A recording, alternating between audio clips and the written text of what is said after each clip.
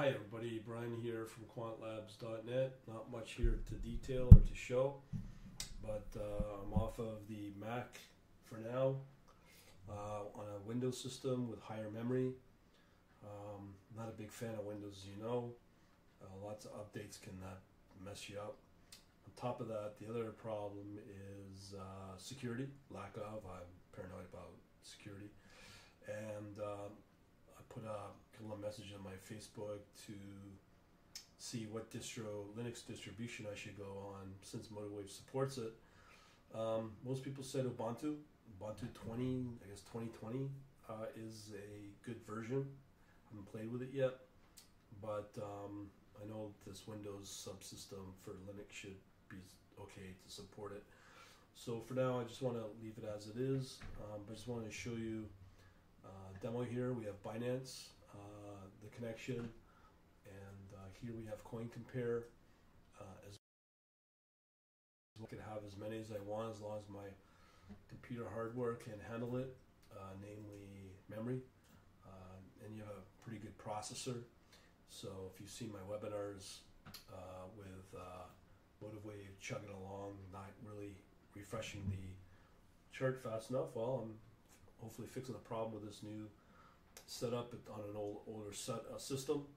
I put out a video on some of the tools for Windows that makes it hard for me to want to switch over. But as it stands right now, this is where I'm at, and I'll keep it like this. One other thing I want to mention is if you've not seen my webinar from last Monday, one of the lessons to be learned there is a person demonstrated their setup, their research, and that was pretty inspiring for me to switch over to something like this instead of using a older Mac and very constrained memory wise.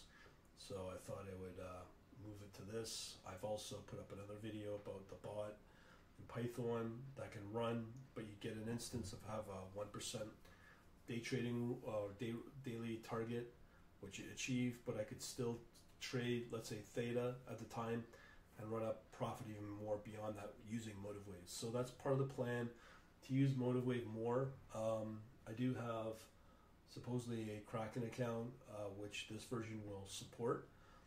6 point, I can't remember the version it is, but it's 6 point something 4, maybe, or something like that. And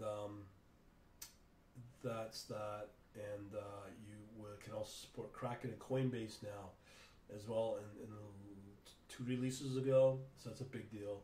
And again, you can also run MotiveWave again on Linux as well, so that's something I'm willing to try, but then I lose my IQ feed connection because I can't I can't find an alternative for IQ feed to run on Linux. I don't want to use a Wine, that project. I think that project's kind of hokey, and I'd like to get a data provider that's as good as IQ feed that has Linux support as well, native Linux support, not Windows through a Wine project.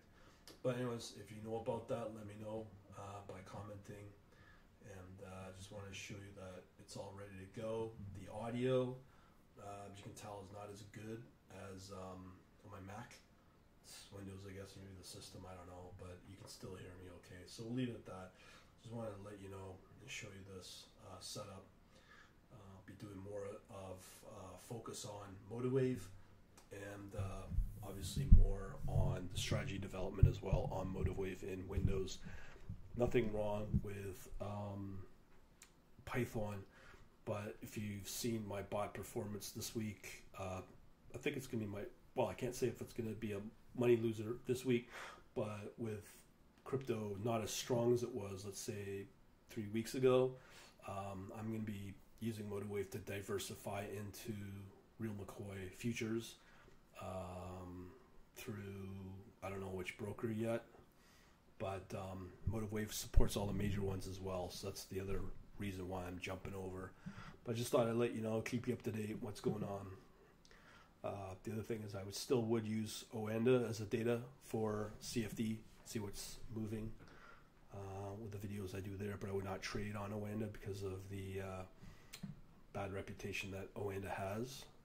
Same with any real retail broker, but our guy on Monday uses out of Europe FXCM, which has apparently higher volume there, but I can't compare the volume of Owanda here in North America, or namely in Canada, where they're from, being Toronto.